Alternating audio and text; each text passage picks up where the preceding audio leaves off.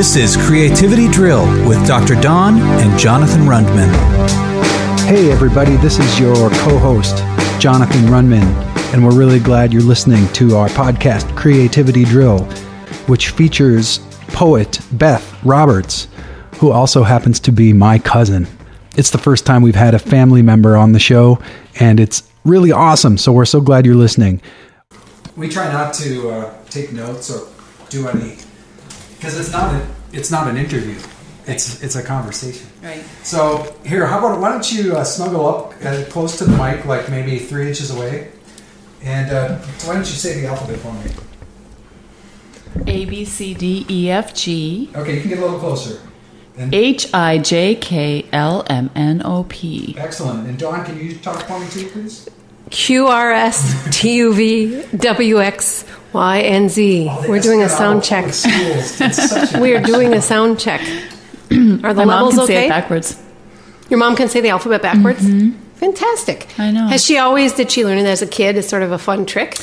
She learned it when she was teaching children, and I don't remember why she decided that was a good idea, but she's a perfectionist. I bet it would captivate their attention, though. I guess. What's your favorite letter? My favorite letter? Yeah. Okay, I have to think about this. I suppose Y. Why? Why? Why? Because Y is versatile. Sometimes it's a vowel. Exactly. It's got a nice shape, too. Here, Dawn, can you scooch over this way? And Sure, we can move this. I was so excited when you were going to be on because we haven't had a poet on the show. And it's fun to talk about words, and I wondered if you had preferences over nouns, verbs, or adjectives. Parts of speech. Yeah, do you have a favorite part of grammar? Verbs. Really? For sure. You like verbs the best? Yes. Because I think I like nouns. But tell me about verbs. Why do you like them? Well, because you take a noun, any noun, right? Like fawn, for example, is a noun. And then that's the end of it. But you add a verb, and all of a sudden, you can go in so many different directions, right? Well, you need a verb to go in any direction. But literally and figuratively. Exactly. But that changes, that creates a story, actually. I mean, you have a character, but, the character is incomplete, the noun character is incomplete until the character actually does something. And so you need verbs. Similarly, I think adverbs are better than adjectives because they're more expansive. Adjectives are more limiting. I wondered if poets actually think about grammar, or if you're just riffing on thoughts and ideas, or does it ever come down to the building blocks of grammar? Well, it depends on the poet, I guess. I'm a fan of grammar. Used to teach English, and I taught writing composition. Did you have Mrs. Jacoby in 8th grade? No. Okay. No, but I know who she is. Okay. I've heard the story. So, yes. But in fact, I think in order to use poetic license, you have to know what you're doing, which means you have to know which rules you're breaking. And, I think that it's better to know the language before you start taking liberties with it. Are you a stickler for grammar just in speaking in normal life? Yes. Okay. And what is poetic license? I mean, everyone uses that.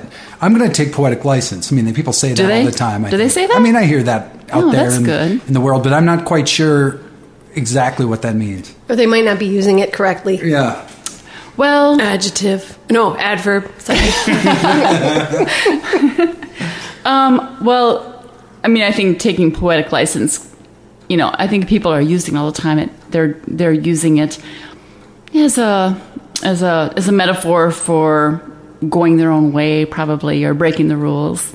But in fact, it really means getting creative with your word choices and what you're doing with language. Generally, I think in writing, they'll use it more often, and it just means that there's a good reason for breaking the rules, and they might know what it is or sense what it is, but it's worth it. It'll be worth it. Do you take poetic license when you're writing poems? Well, I mean, I suppose it depends on what the definition finally of poetic license is, but probably that's the entryway, that's the foyer for a poem, is to go through poetic license to begin to diverge from the expected, like with fiction, for example. It's a little bit more predictable. You have characters, there's a storyline, there's a plot, you sense a plot, and this is very generally speaking. But you pretty much know, you have to move characters across a room, they have to deal with nouns, they have to deal with stuff that they do. But usually, in the narrative, it's just more linear, and you sort of know the kind of event that's going to happen next. Mm-hmm. But with poetry, you don't necessarily know the kind of event that's going to happen next. Mm-hmm. In fact, I think like my favorite kinds of poems are the ones that really ask, are really themselves asking questions, and so they cause the readers to ask questions of themselves. And even if the answers aren't reached, which I think the best poems don't really reach the answers, they just create new questions. Mm-hmm. So that's really taking poetic license, I think. You don't, you're just asking permission to do something strange and different and not have any clue or answer about what's going to happen next. You keep saying the word character when you're talking about this, and I'm wondering, when you're writing poetry, are you casting it like a film or like a novel? Do you see things in your head? Or do you feel them or get just a sense? Yeah. Because I think about like songwriting, often, if the song is written from Jonathan's perspective, I can see how, in retrospect, that I might be using a character and that I'm the character, or that someone representing me is the character. But I'm not consciously thinking that way as I'm writing the lyric. And so, do you ever set out to say the person who's saying this is this kind of person? Or, like, what is that? What's going on there? I would think that we have some things in common as far as writing lyrics for songs and writing poems. Characters would be, I think, too far removed from me, and yet I'm not in the poem itself. Huh. There's a persona, maybe. Huh. I mean, it might be very close to me. Yeah. I mean, it had better be close to me because, it just, let's see now. I think persona is probably more applicable than character for poems. And I've been thinking recently about lyric writing compared with poetry writing. I think there is a difference. Why are you thinking about that? Why am these days? Yeah. Well, because my son Ivan he's writing songs, and Ivan. Yeah. I have friends who write music, and a boyfriend who writes songs, and he also writes poetry. And some people who do both really think that it's very much the same, I think. Not him especially, but I really don't. At least not for myself. When I write a poem, I do think of a voice, which is, and if it's a little bit more narrative, then it might be a persona, not a character that's moved from place to place or develops or is part of a storyline necessarily, but there's a person there.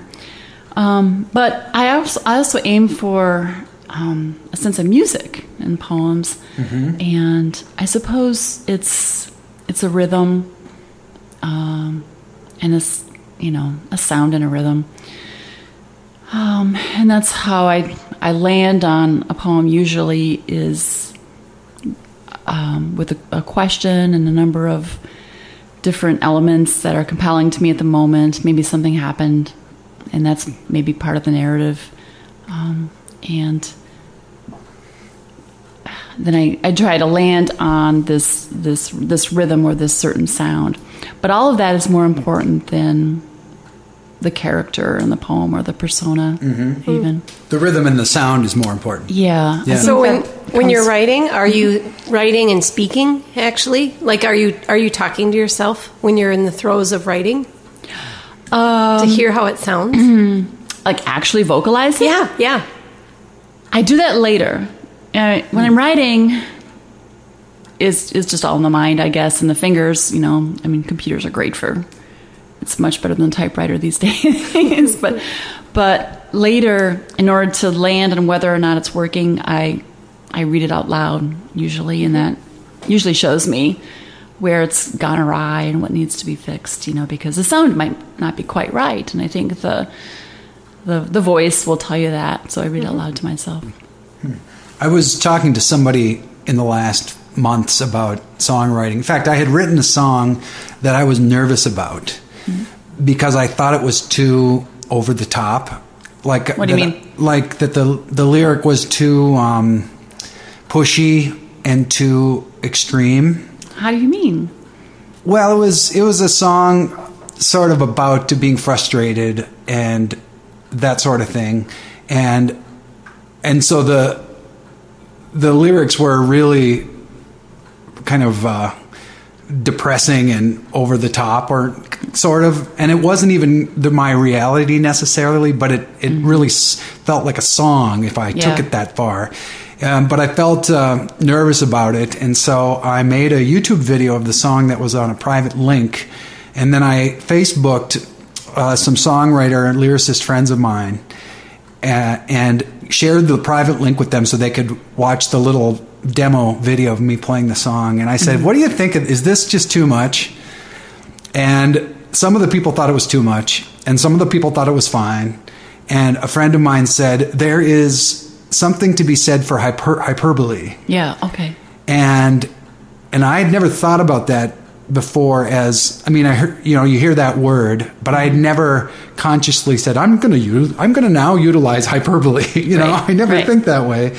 But so there was this one way to think about it, which is that hyperbole is a tool that you can use that's a legitimate tool. Yes. And ultimately I decided that I couldn't get behind the lyric as a person, like as Jonathan, the real guy, even though I could identify that, it was kind of a interesting and cool, and, in and of itself, it was pretty good, but I couldn't... At the moment, you mean? It was... Yeah, and at the moment, and just who I am as a person, it didn't feel like the kind of thing I could get behind as the artist. Yeah. So ultimately, I shelved it and decided to not go down that path anymore. Yeah. But it got me thinking about hyperbole as an idea, that sometimes you choose to go beyond where you really are in order just because that's where the muse is taking you. Yeah. You know what I mean? And so it's worthwhile at that moment, I think, to do that. It doesn't mean it needs to continue. But I think that's okay. It's an exercise. It's an exercise. Yeah. And you might go back to that later and say, I'm going to write a song about hyperbole. Totally. Yeah. That's so interesting to hear you say this, because I am so rooted in function over form as a composer and a lyricist. And it's because I guess I get so much satisfaction out of getting to play a song that I write that I become all about function at all costs. And so I sort of sacrifice form oftentimes for the sake of function. And of course I intellectually understand that both of those are legit, and you can and going either direction is equally valid. But because I'm so passionate about using the music that I write, I want it super, super useful. Yeah.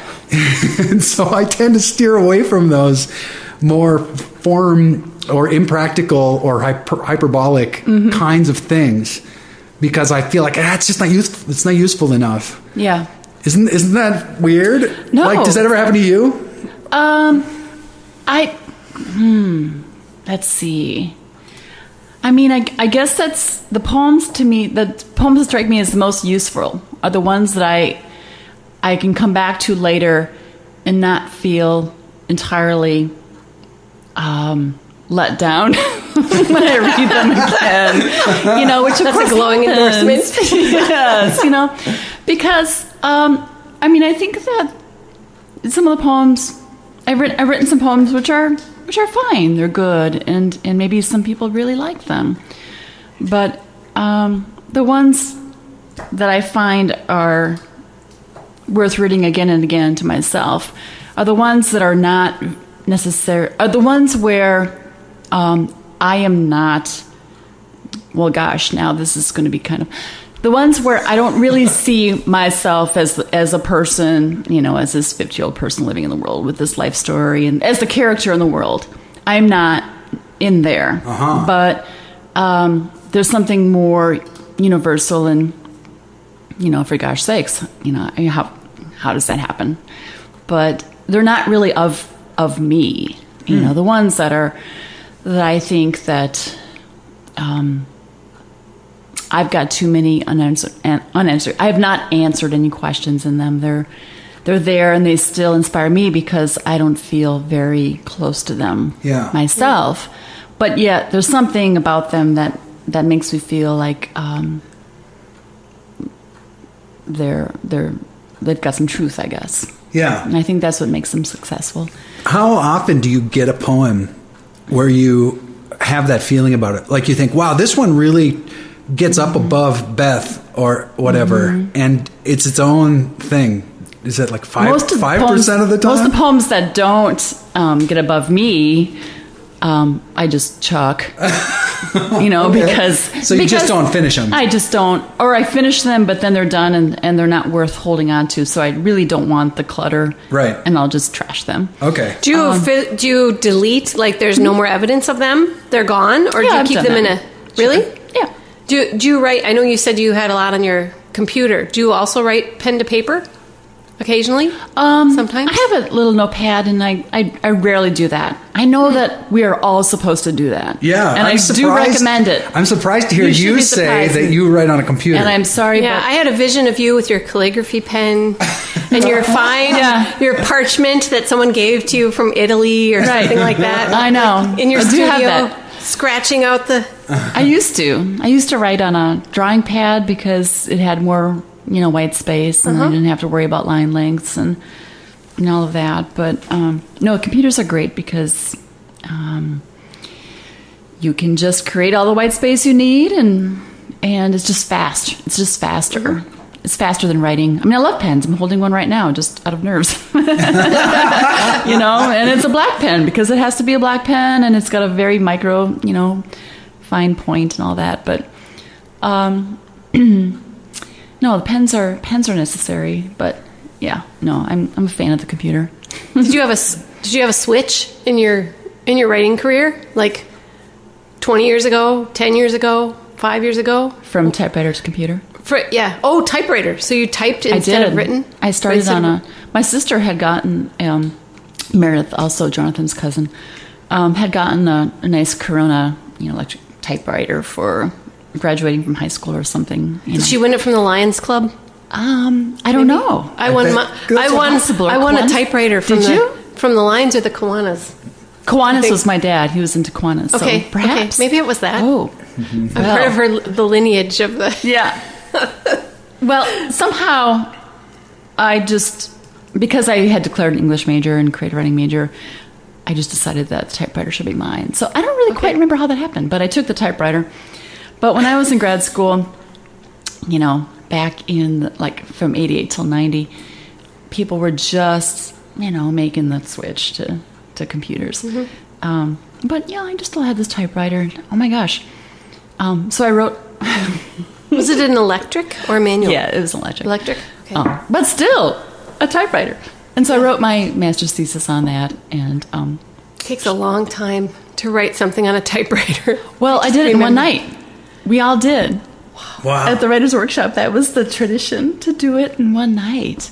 Wow. And to be cool, which you had to be cool, you had to write your thesis in one night. Well, the thesis only needed to be, I don't remember if it was 10 or 20 pages, 15 or 12. I don't remember how long it had to be. But still, it was a tall order, and I stayed up all night. had to go back and use the whiteout, and no. Isn't that amazing?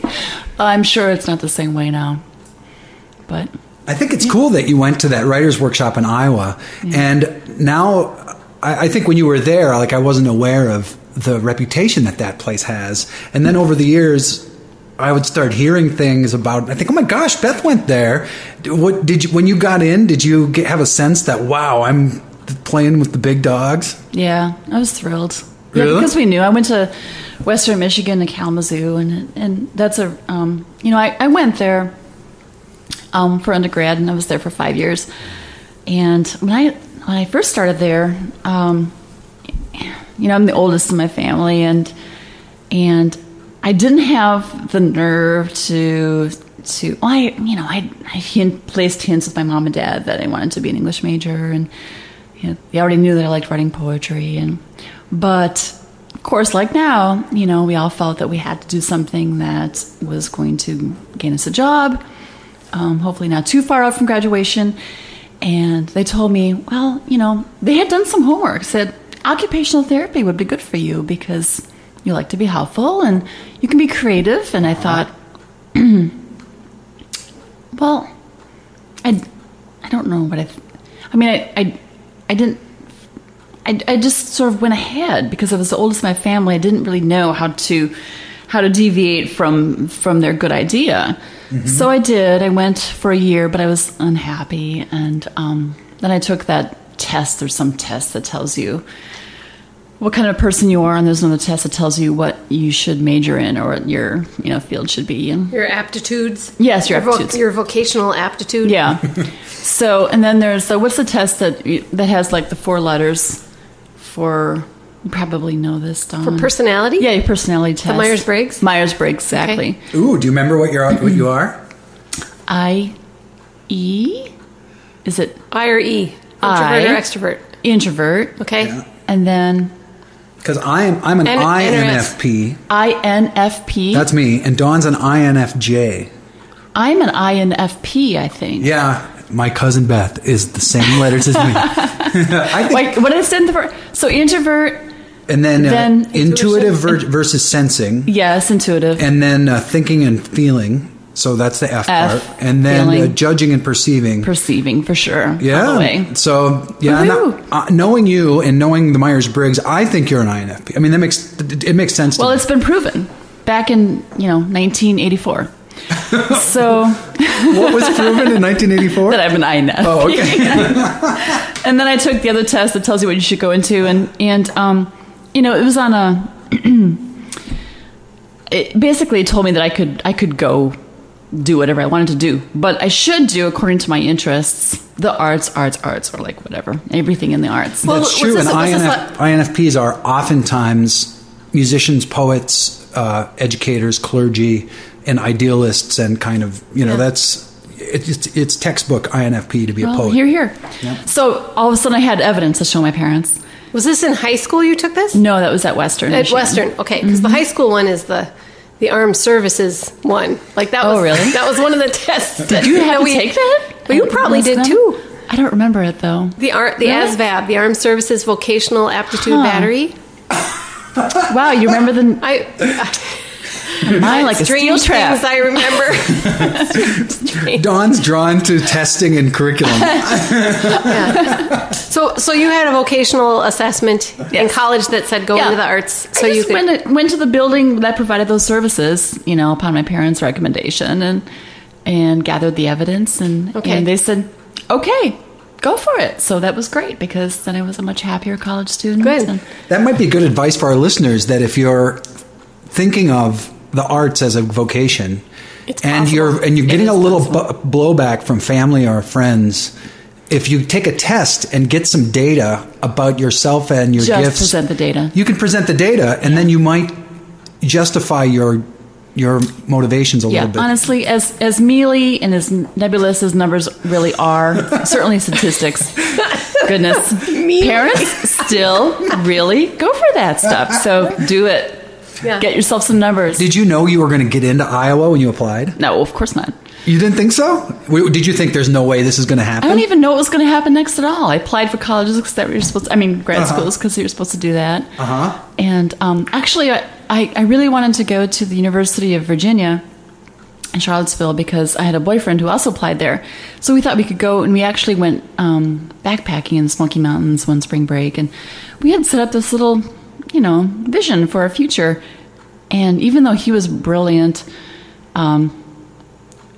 neither one of us got into that school. So we broke up. But no, I was really happy about Iowa. I applied there because that was the dream school, and I knew that was. And a friend of mine from the same program at Western got into Iowa at the same time, and that was just so much fun because, only like 50 poets and 50 fiction writers around the country. I don't know what it is like now, but got in at that point. And so, our professors were really happy. It was just nice, and it was just fun. So when you got there, could you feel it? Like, this is really a great place, and these people are really good? Well, I didn't know. Everything was great to me then because life was, you're young, and the world is your oyster and all that stuff. But, it was a little daunting because I knew it was a great program. People came from all over the country, and they were all ages. I was only 23 then, so on the younger side. So there's some second career people and stuff absolutely. like that. There were people. The current poet laureate went to school there when he was there, when I was there. Wow. Of the country? Of the country. Who is that? Gosh. Doesn't the poet laureate of the country read sometimes at the presidential inauguration and of course, some things like that? Then he'll have to write these occasional poems. But wow, we'll have to look that up quick because all of a sudden not remembering his name. Okay, we can Google it, or listeners can Google it. Yeah, do it. Homework. Yeah. Is there? He had children, and his wife was there, and there were others at the same time who, just had families there, and so that was inspiring that they just took time out from their track basically to do this. Is it competitive? Yeah. Well, what do you mean? When you're there? When you're there. Mm-hmm. So you can feel it. Like, is it like you got to really step it up and? Yeah. Juan Felipe Herrera is his name, by the way. I just remembered it. Oh, great. The actual workshop class is once a week, and then other than that, you take seminars, and you can take whatever else you want to take. The workshop class is the one that everybody pays the most attention to, and that was on Mondays when I was there. So at the time, you would put your poems or your short stories onto actual, physical little wooden shelves, little cubby holes, and if your poem or story or whatever it was you were writing then disappeared off the shelves, then that was a good sign that you had done something, something worth paying attention to. So, of course, if that didn't happen, then you were sad because, it just... And you could watch your classmates as some of them really caught a wave and others of them did not, probably. Yeah. Mm-hmm. With the fiction writers and the poets, it was different, though, because the fiction writers had a chance of coming into some money at some point, even before too long. And the workshop would get calls, even from Hollywood. I heard this, asking how to end a film. Oh, yeah. And they were getting published because more people read fiction, frankly, right? Mm-hmm. We all know this. Yeah. And financially, if you're going to be a creative writer, that's probably the route to go. Mm-hmm. For poets, it's more difficult to support yourself on poetry, unless you teach, like anything. Mm-hmm. But, so, in a sense, that was a load off because we're not even really worried about how to make a paycheck, on poetry. Mm-hmm. So it was different. What does it feel like to feel yourself getting better as a poet? Totally thrilling. Can you measure? You know what that's like. Well, I kind of do, but how do you measure it? Like, you can't. Or how do you know? What does your gut say? or your brain? Or is there technique things that you can track? Like, what is that like? Well, this is still happening to me. It should be happening to everybody, right? Throughout their entire lives, no matter what they do. Right, whatever creative thing they're doing, yeah. I mean, we hope that we just keep growing no matter what it is we do. Right. Creatively or otherwise. I don't think there's any way to measure it, though. You certainly can't measure it by the attention you get. You can't ever... you should never pander to an audience anyway. Yeah. If you're a poet or maybe anybody. Maybe anybody, yeah. Exactly. So you can't measure it that way.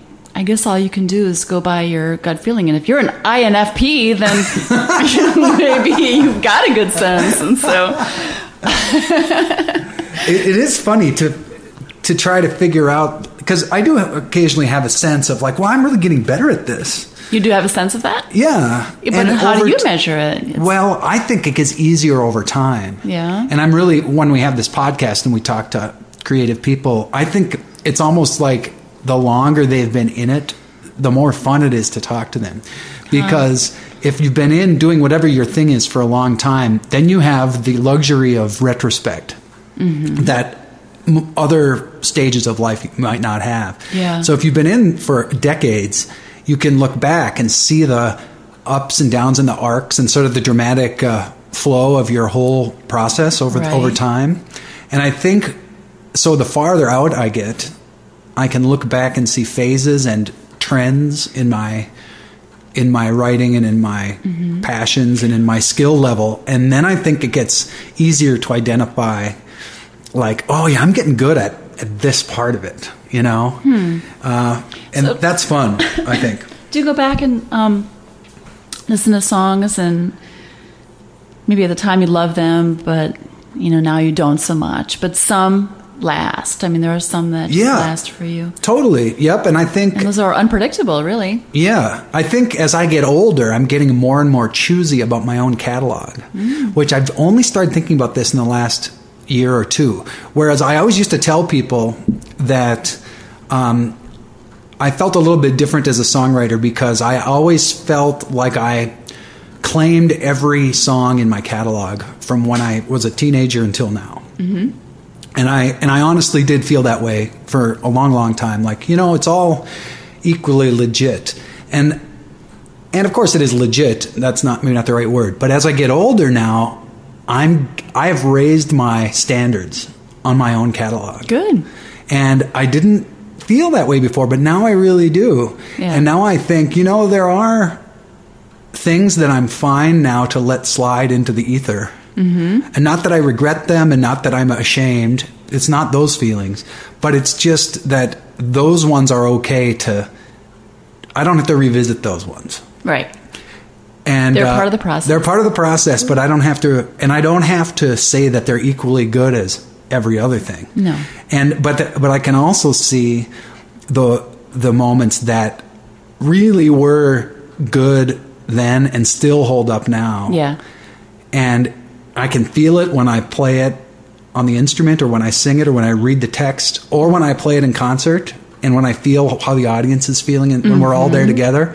Like it's... Oh, you have that. That helps. Yeah. Right. That's right. So later on, I want to talk about poetry as performance, but we'll get to that eventually. Okay. But that's a way that I can measure it anyway. Right. And it's funny that I feel like as I get older, I'm getting a little more picky. Good. That's okay. It's okay. That makes me feel good that you guys are affirming because I don't want to be snooty or whatever. But why is it good for an artist to get pickier? Because art's important. I mean, you want to share it with people, and it's important to people's lives. I don't really know a better way to say that. But we need it. And so you don't want to just exist or subsist on gruel. You could, yeah. Or be like a koala and eat the same thing all the time. I mean, fine, if you had a constant, delicious eucalyptus. Exactly.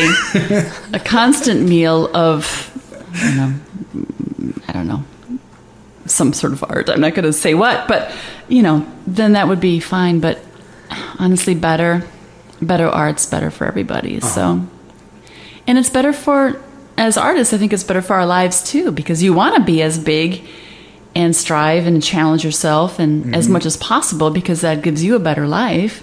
And so, selfishly speaking, you want to work hard and make it difficult for yourself and really strive and all of that, and not just give in to the thing that you think is easy, even if everybody around you thinks that it's good.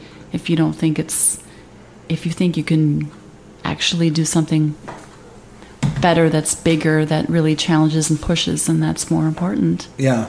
Well, I think also you've had the mindset of like, oh, all my songs, they're like my children. Don't ask me to pick a favorite. Don't ask me to say that I don't like one as much, or one has fallen out of favor. That's what I used to say. So I feel like that analogy maybe isn't. It's not like it's I changing. feel it's changed. They're not your children. they're songs. Yeah, that's true. They're who you were. They're who. It's what you needed to say at the time. Yeah. And now you need to say different things. Yeah, that's true. I have changed. That's for sure. I also feel good to hear. It's affirming to hear another artist talk about striving and really valuing the art, and talking about like, we could survive on gruel, but we don't have to. And because I think if I'm ever guilty of anything in the arts, it is I have a tendency to devalue or to play down the value of art, and to sort of think, because I'm so function over form, that I tend to be tempted to value the functional. And if things get a little less functional, a little more formy, I have an inclination to sort of discount it a little bit. And so what if it's you can really find a perfect balance, though? That's difficult, right? Do you think that's a good goal? Is to have a healthy balance between? It's my impression, anyway. Because, well, for one thing, it's supposed to tell you that you're aiming for something that does everything, does both, and so it's a happy medium. But in fact, that's very difficult to achieve. Right. Right? Yeah. So it seems like a good goal, Jonathan. Yeah, it does. Well, and I think too, as I get older, like I said, my standards I think I'm getting more passionate about creativity in general and then my own work. And I think I'm valuing my own work more than I did before. I don't know, Dawn, what do you think?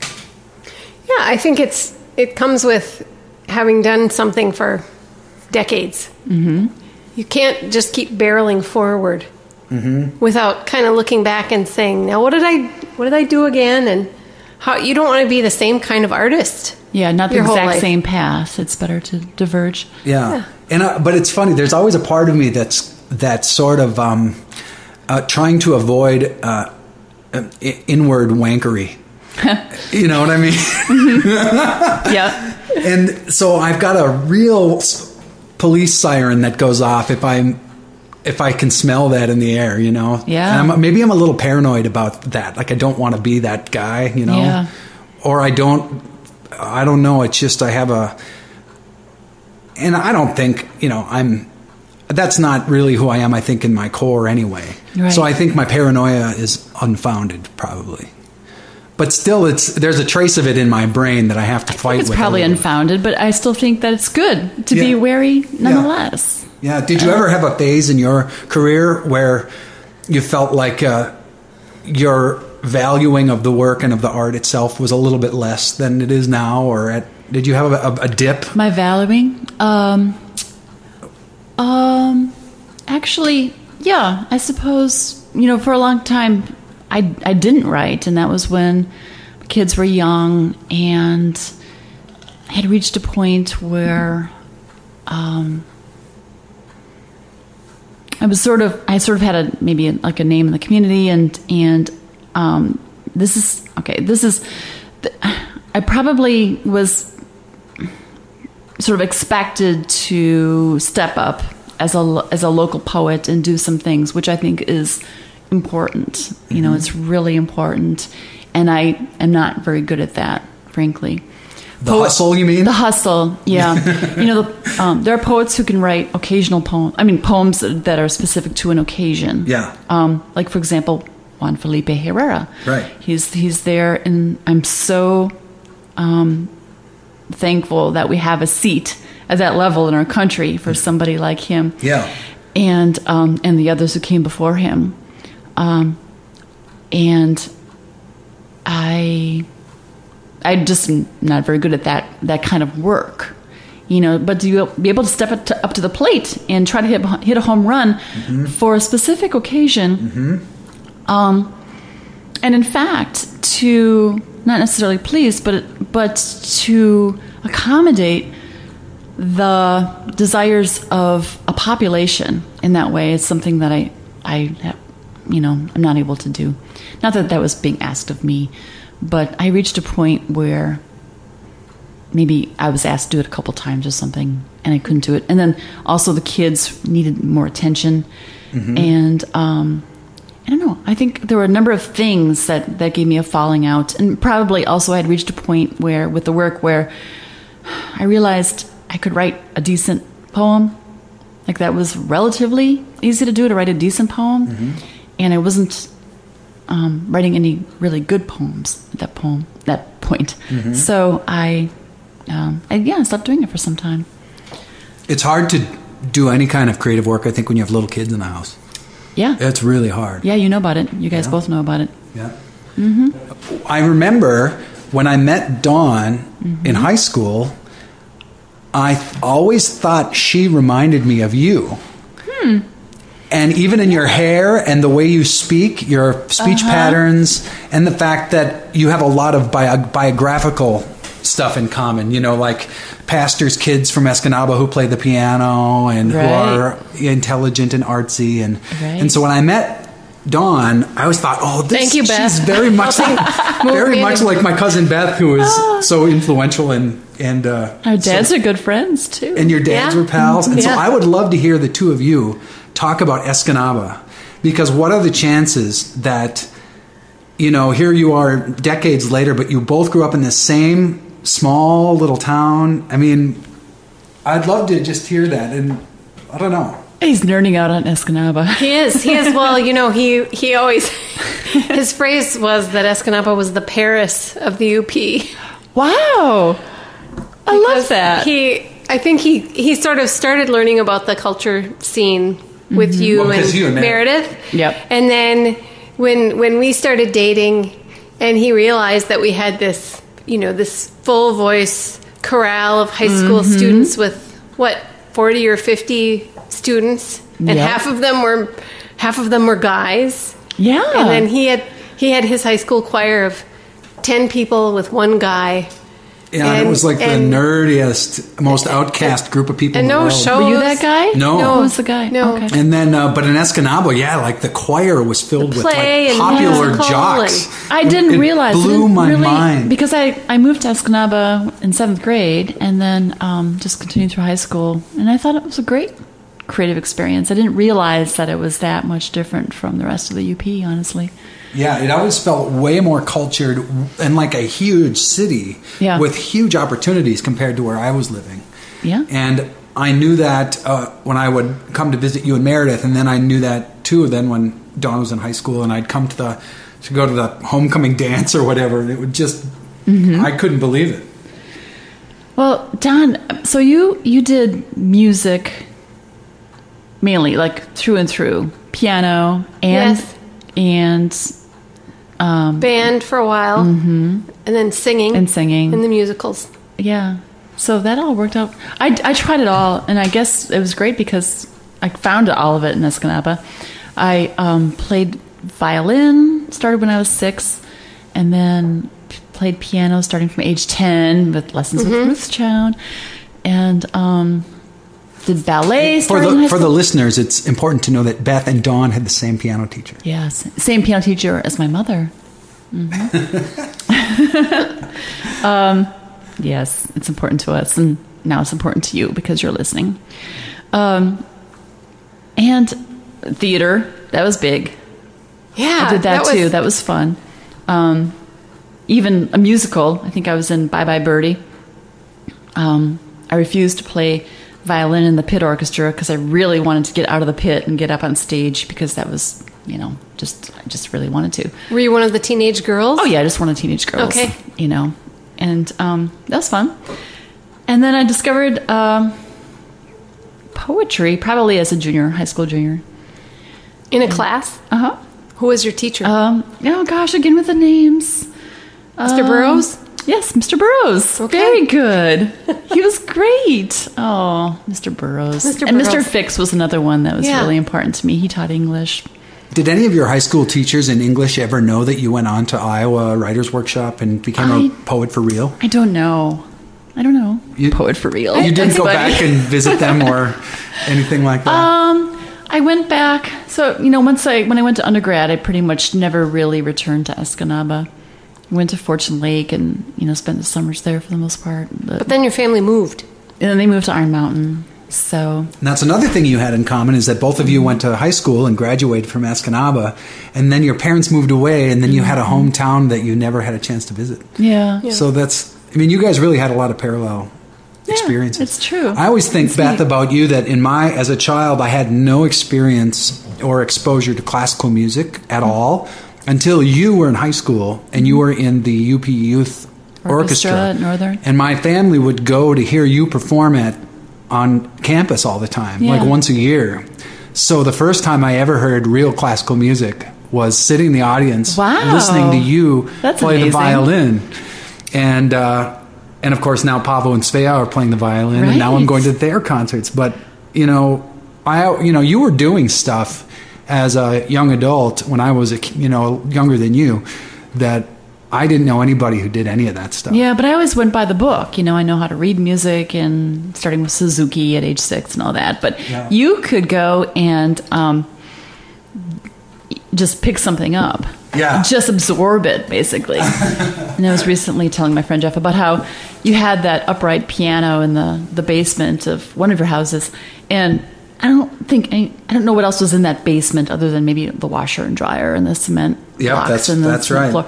But the piano was set there right at the base of the stairs, and so you could get down there, and you either had to sit on that piano bench or squeeze yourself to the right or left of that instrument Yeah. and go do something else, whatever else. So that's where you would go and practice, or it wasn't Yeah. even practice, just play. That's how you spent your time. Yeah, I spent my eighth grade through senior year just jamming on that I remember upright that. piano for hours and And I hours. was and envious because even though I had started lessons so early and I had gained something by learning to read music and to sight read and to, transpose and do all that, but you could just sit down and play. Yeah.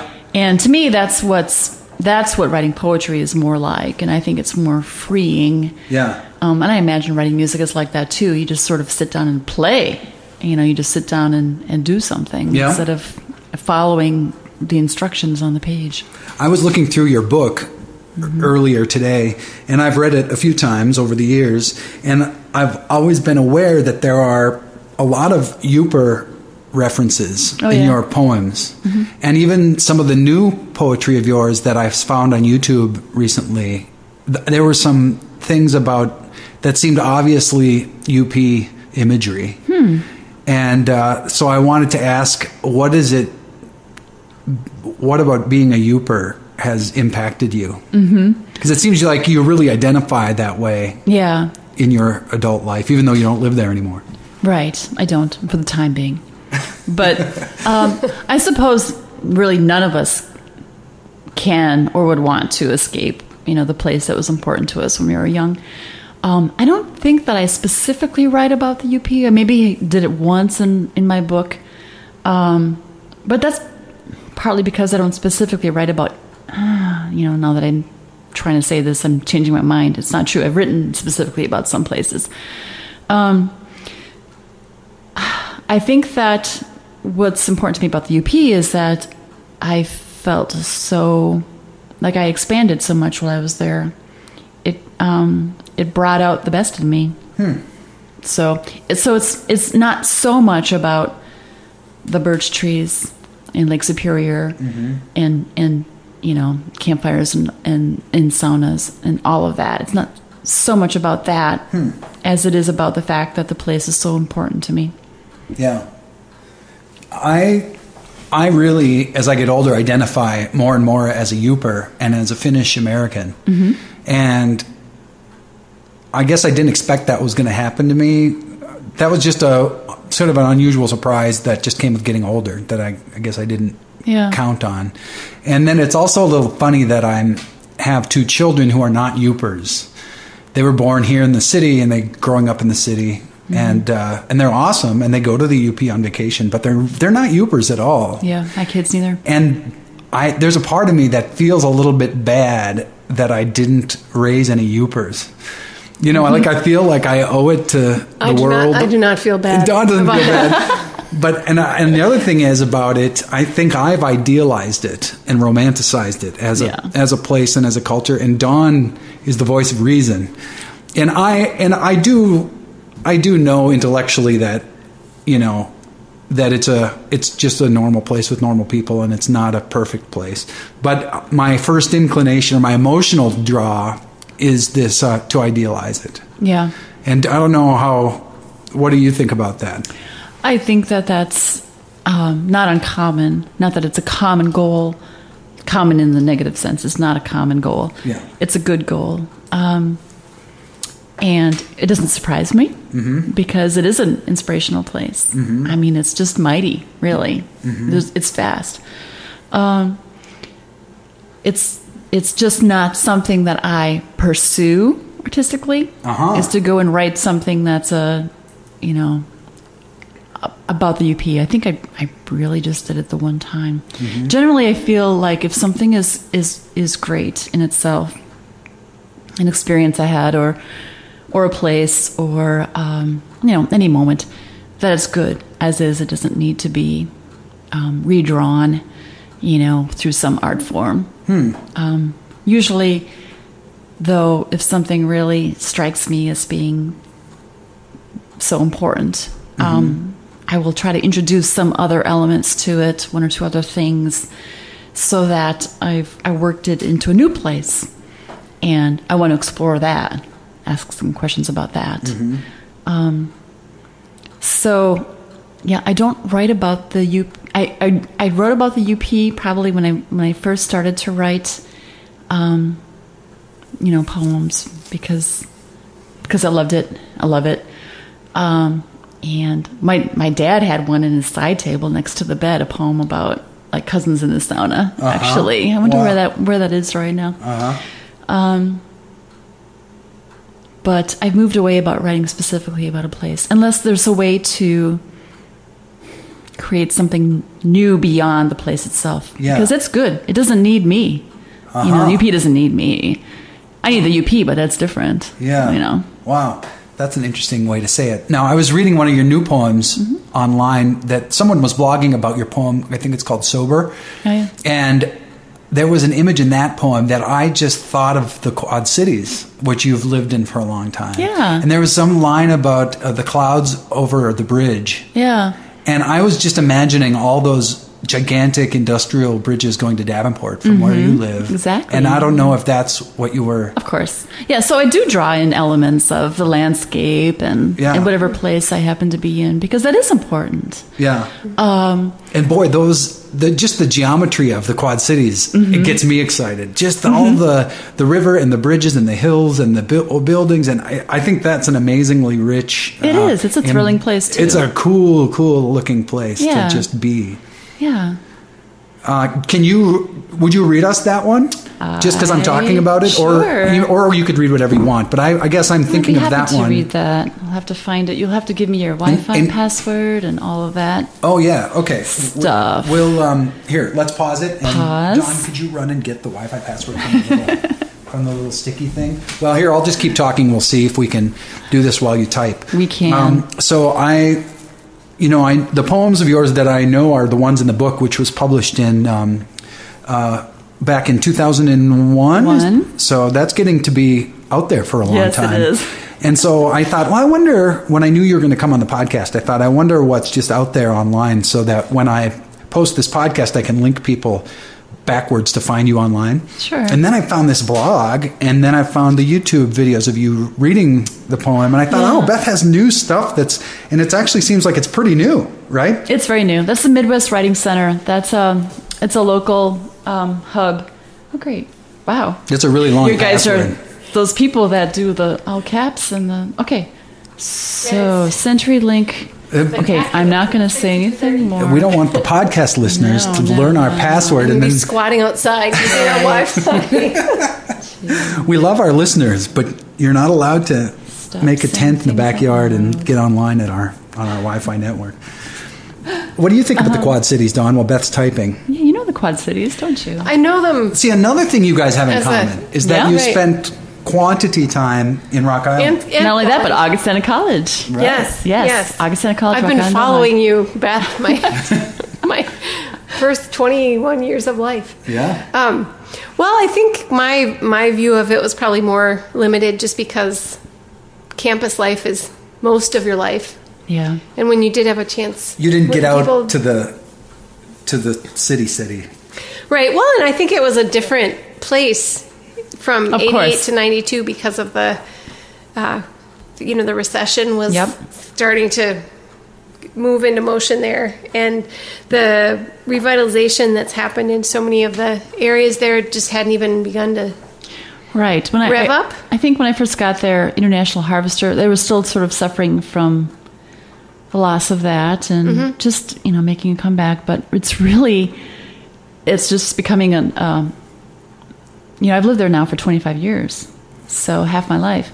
For our listeners' sake, we're talking about Rock Island, Illinois, which is part of the Quad Cities, 2 cities in Illinois, 2 cities in Iowa, with the Mississippi River going between. Yeah. And it's an important metro area for our family because Dawn's parents both met one another there at Augustana College, and then Dawn went to college there. She's 3rd generation Augie grad, and then Dawn and I got engaged there.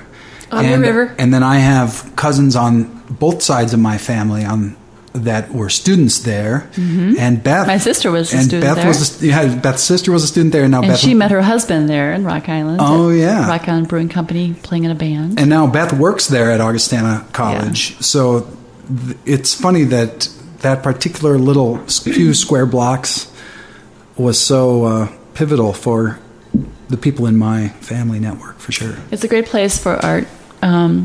It's a great place for visual art. There's also a symphony and professional ballet company. And all you indie rock people out there would know that Daytrotter exactly. Yeah. It's they've really gone gangbusters with that.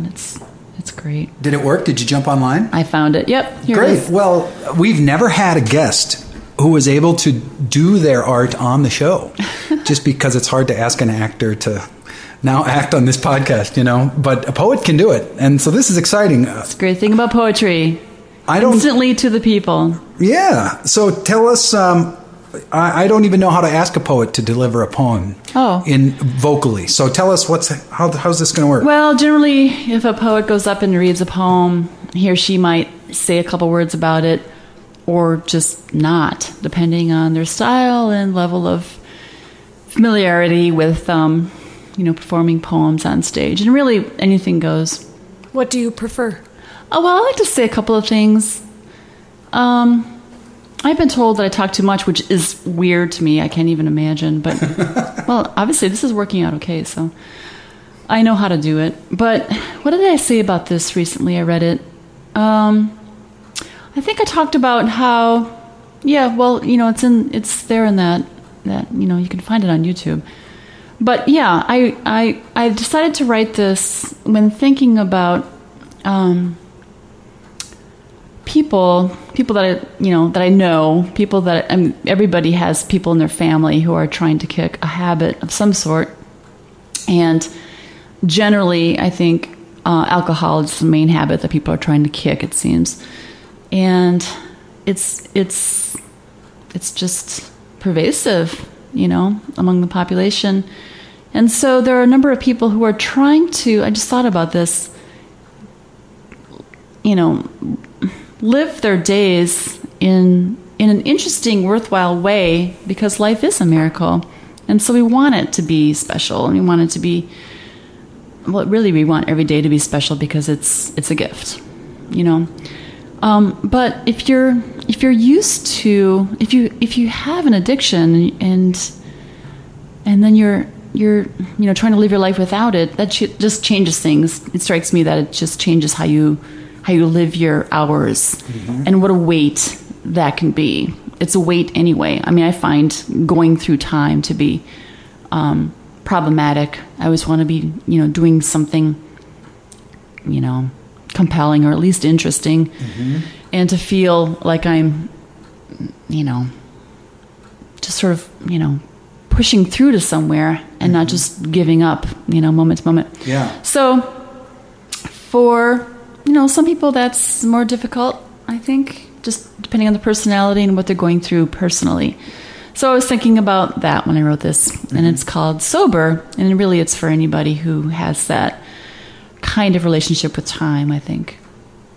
All right, so sober. Walk into the bedroom, put new sheets on the bed and pillowcases. Walk out the house into daylight, turn up the alley, notice rutabagas. Don't know what they are, know enough though. Notice the clouds above your head, and they nod so slowly. Clouds over the bridge, building like marble headstones.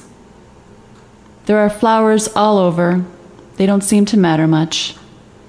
There is always greenery everywhere, yearning past hunger. Hunger shaped like a hanger or a hunter. Eat dull food after preparing it with sharp knives. Dull is plodding from place to place, placing yourself. Put yourself into a wanted sign, kind of distraction. Use the garden, that's what it's for. Listen to song, that's what it's for. Hear how songs make edges finer. It's what you wanted. Things with edges make corners and borders on time.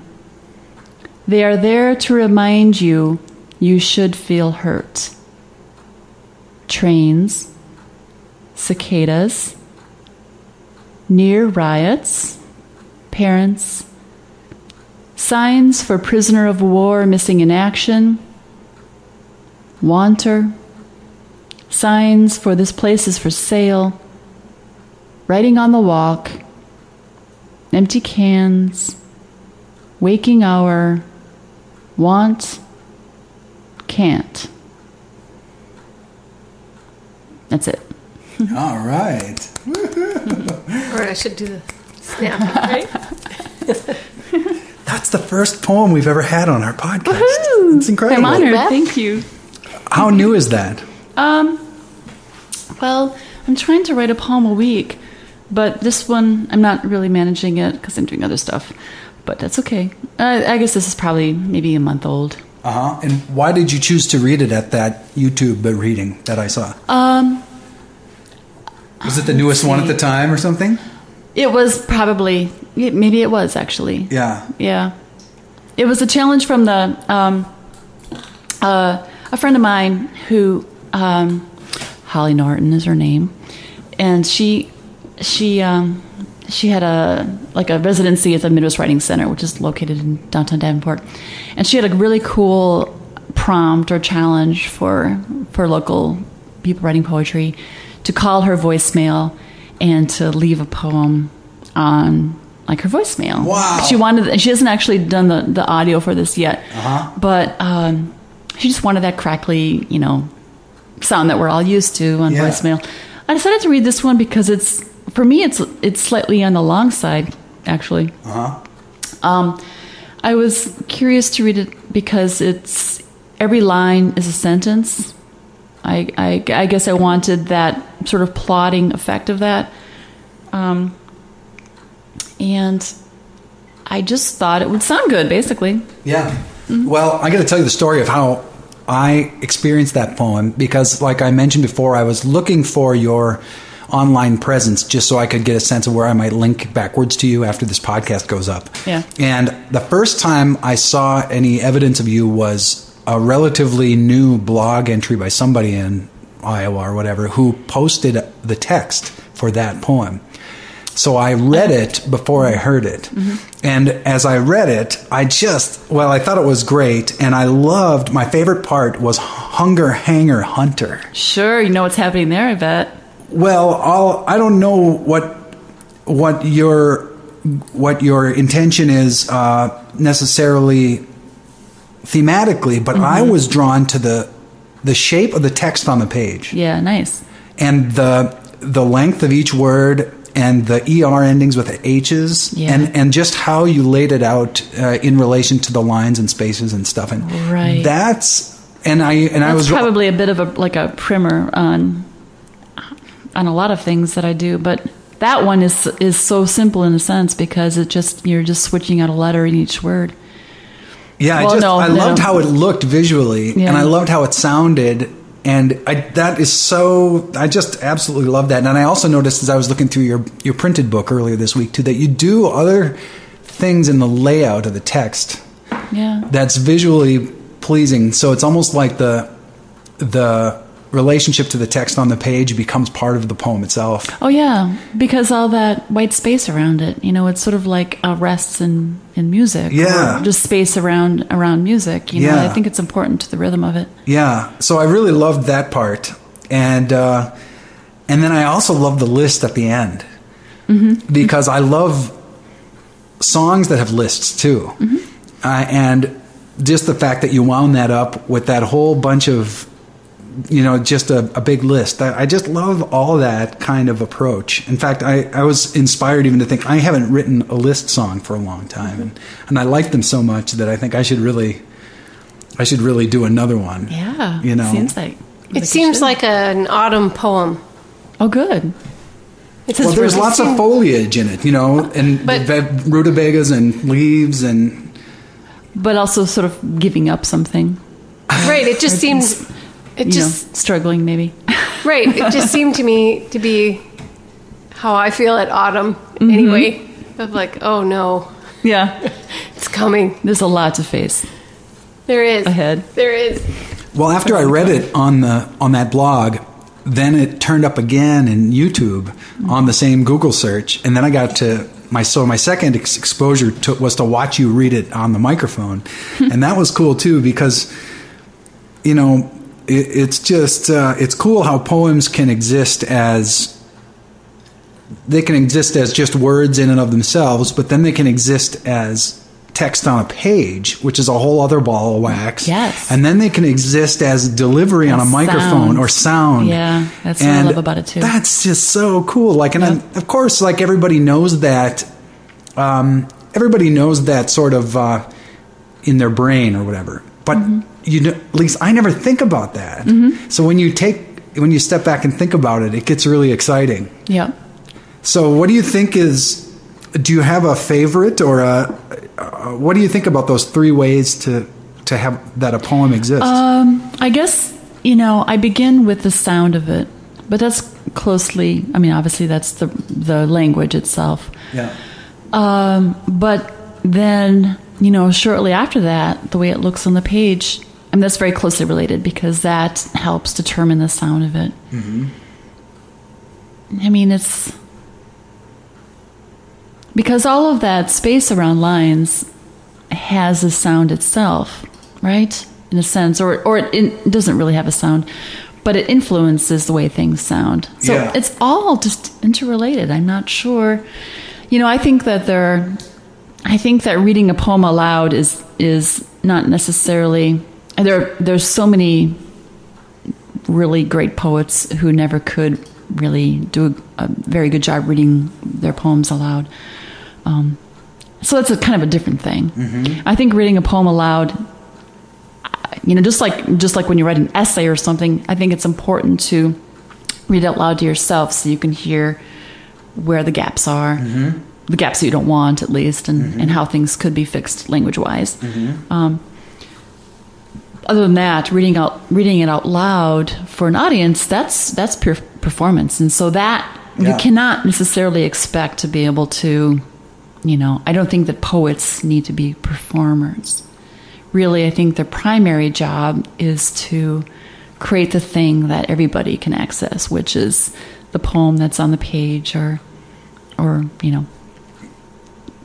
online or whatever. Yeah. Do you like to read your own work?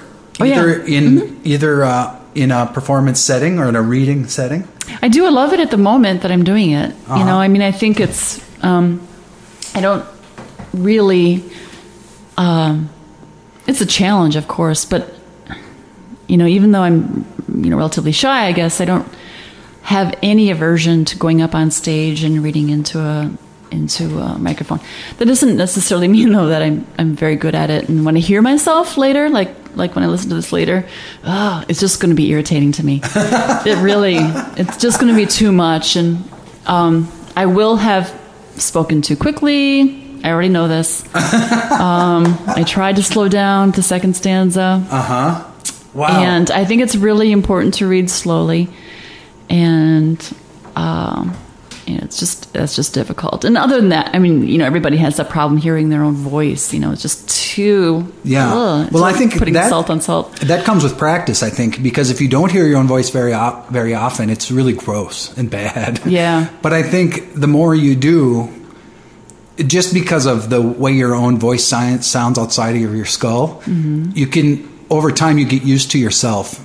And then it gets less gross. In my experience, it gets less gross with time. Yeah. Whereas most people who aren't broadcasting their voice very often, when they do hear it, they think, that doesn't sound like me, Right. And that makes them uncomfortable. Well, it's interesting to hear you reading your own work. And I've been thinking about what does it mean to interpret for the public a poem or a song. And I think one thing that's new for me in my older age is I think I'm becoming an interpreter for the first time. Whereas before, I think when I played my songs or any other songs, I never ever considered that I was interpreting anything.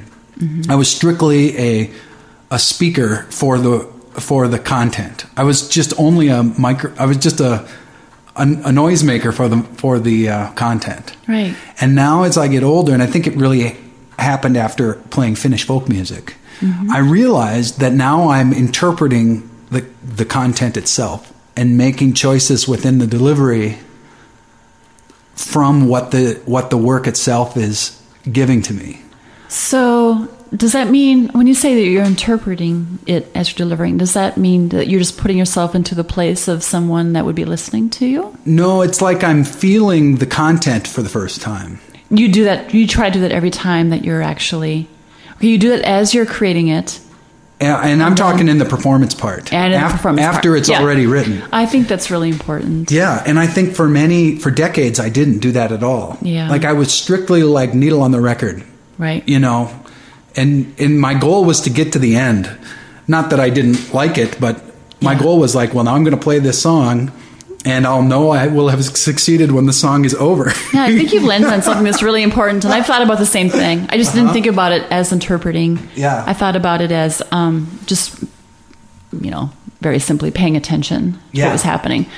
But that will change everything. That brings it to life. To pay attention to it. I mean, it's just like anything else. You look at it, and all of a sudden, it has a presence. Right. And I think I learned that when I was playing Finnish folk music, because the practice of that experience was to play tunes that I didn't write. Yeah. And to play tunes that I had no roots in. Good. And I'm playing polkas, but I'm not a dancer. And I'm playing tunes from Finland 300 years ago, but I'm an American. And it was not a personal necessarily. The content itself was not from me, but my job was the interpreter of it. I was the deliverer of that tune. Yeah. And I think for the first time in my musical career, I got the sense that I'm an interpreter. And that's what people always say, like about Emmylou Harris. They say no one thinks of Emmylou as a songwriter, although she is, but they think of her as an interpreter. And so what makes her a genius is that she can sing Wildwood Flower by the Carter Family and her interpretation of it is so beautiful and so great that's why she's Emmylou Harris, because her delivery and her phrasing and her interpretation is just incredibly great. Yeah. And and there's a lot of musicians we could talk about who do that with the work they do. And I think so it was helpful to play tunes that weren't my own, because my only option was to interpret them. Yeah. Because it wasn't my tune. And then I realized that, my gosh, I can interpret my tunes. And you can do it as you're writing your tunes or writing your poems, I think. Sure. And that's really an important move, I think, on the part of the creator to it's different from, I think it's another sidestep to take as you're trying to create something, to try to interpret it as you say, interpret doesn't quite work for me, but I can see you know what I'm talking about. Yeah, maybe we can, as we go, we can think of another word that does that job. But I think too, isn't it weird that it took me 2 decades to figure that out? But lucky you. It happened eventually. Yeah. But I guess goes to show that even 2 decades into your artwork, you can still learn something new. Yeah. Or you can still have a breakthrough. Or have a new framework. And so I think if you have people who know you well, and they can tell, just like I can kind of tell with him of like, oh, that was a hard show. Like I can tell when he's just working and working and working, and the person in the audience would think, oh, that was delightful. Right. But I can just tell, like, oh, that was, you should be paid twice as much as what they, because like it was such hard work. So I think for someone who sort of accompanies you in your creative journey, they can tell when you're sort of at, it is a higher level. Yep. When you're interpreting, or you're really present with your pushing audience. That stone up the hill. Mm-hmm. Yeah, and you're really you're creating this moment, this creative moment with all of you in the audience and the performer, and you just connect in a really powerful way versus when the other way happens. We have a few more things to ask you, but maybe can you read us one more? Sure. Maybe from your book? Sure. Since we heard something new, maybe you could read us something that's over a decade old. And you can choose whatever one you want. One of them I was thinking of was the one about spelling. That's a very short one. Sure. Just to contrast. But you can do that one or any one you want, really. And people can find Beth's poems online, and we want you to do that and read some more of her work. Anyway, but this is just... Don't commission her to write a poem, because she won't do that. That's right, everybody knows it now.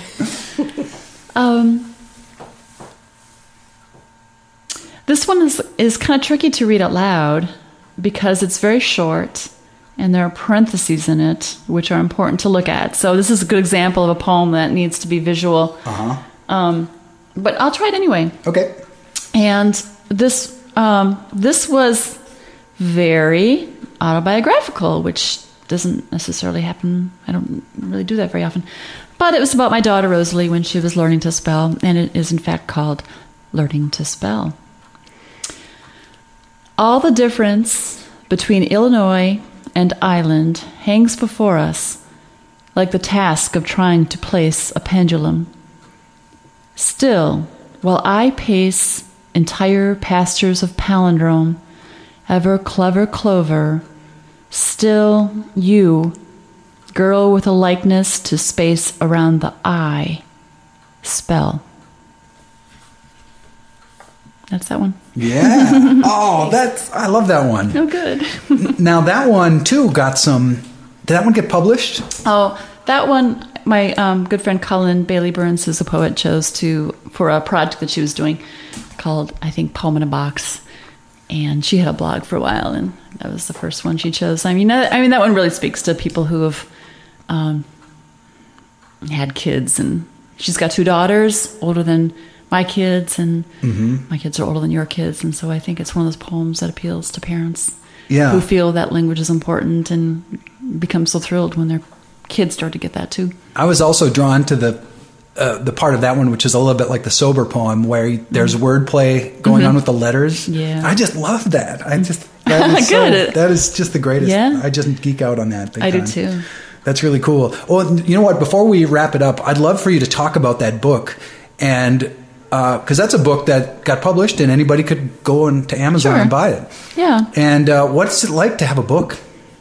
Well, it's really, it's amazing when you feel it in your hands, because it's both heavier and heftier than you imagined. Huh. At the same time, it has its limits, and it's, approximately, 5 inches by 7 or something like that. Has a cover design, has a certain number of pages, and you can look back and say, oh gosh, I started writing this one all those years ago, and you really have to. It's just strange, because you spent all that time and all that history working with these things, and then it ends up that it's something on a page. Yeah. And somebody can buy it or not buy it. It's a fascinating experience. I mean, I guess I reached a point where I decided I wanted to write another book, because it's a great goal. Are you in that phase now, wanting to write another book? Yeah, I'm working on it. I need about another 15 poems to finish it up, and then I'll have a second manuscript. All right. Does that one you're holding there, does that feel old since it came out in 2001?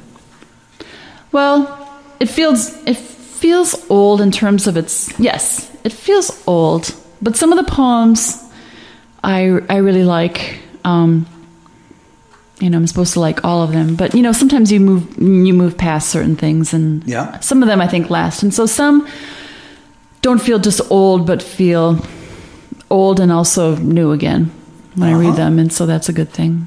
Yeah. Wow. So that happens to you, where if a poem that sort of maybe drifted away from you a little bit, over time it'll reveal itself again to you later on. Yeah, exactly. Wow. Sometimes a line will just pop up, usually because of the rhythm of it. Yeah. When you look at a book, how many poems are in that book? Probably about 50, 45 maybe. Yeah, so that's a lot of stuff. When you look at those, can you remember, I was sitting here when I wrote this? Absolutely. So you can go back to that. Not every single one, but yes. Yeah, you got a real sense of like where you were, what was going on, what you were inspired by. And most of them, of course, took 2 or 7 or 9 takes. So yeah, I was going to ask, how many drafts before you feel like it's done? It just really depends. I mean, there are some poems that really just come out.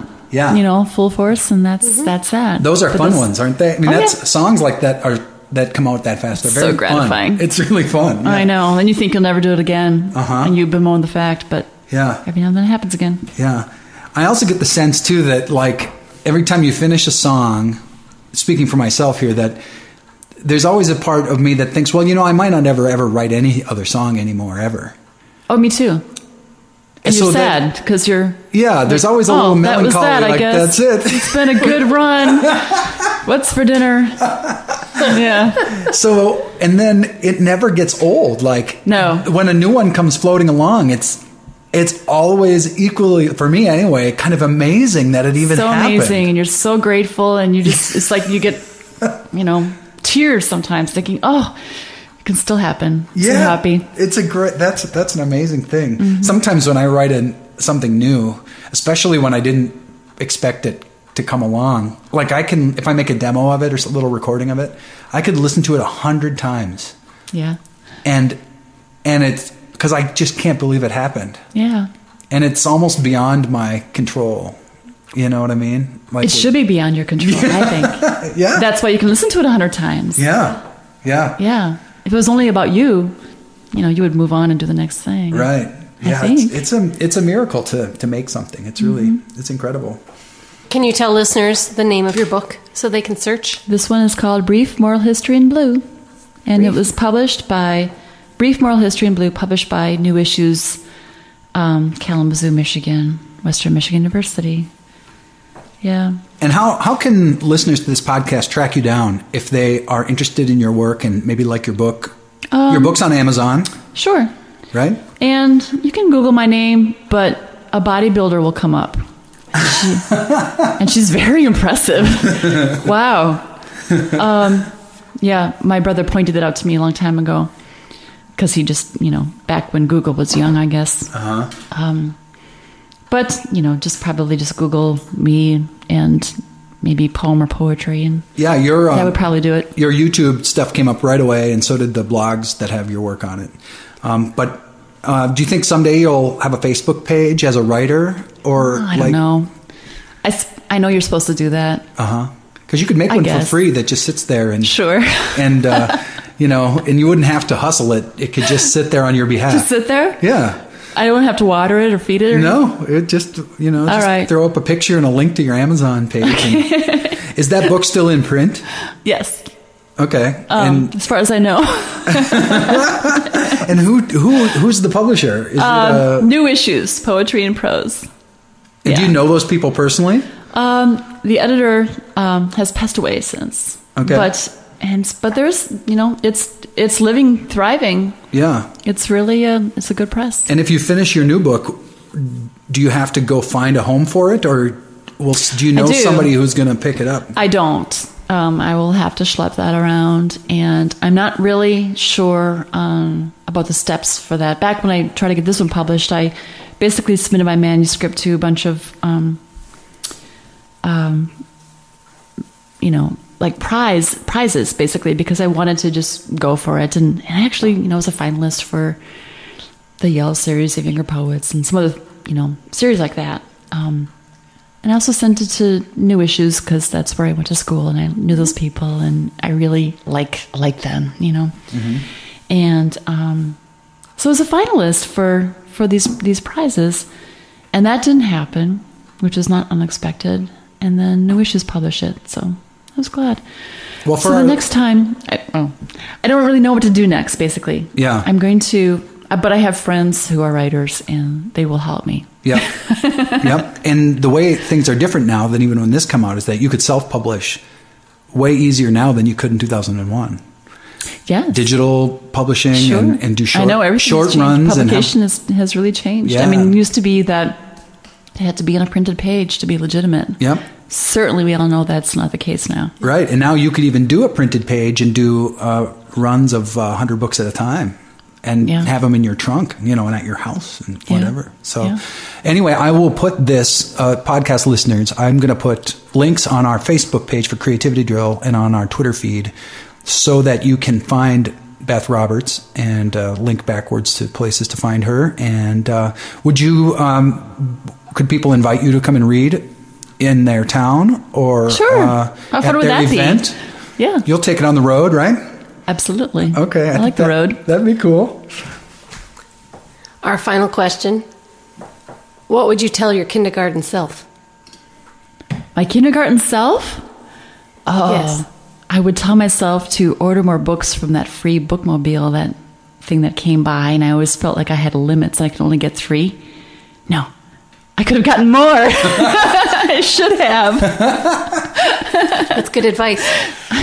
More books. More books. Thank you. That's Beth Roberts. Thanks, Beth. Thank you, guys. See you later. Good night. Good night. Creativity Drill.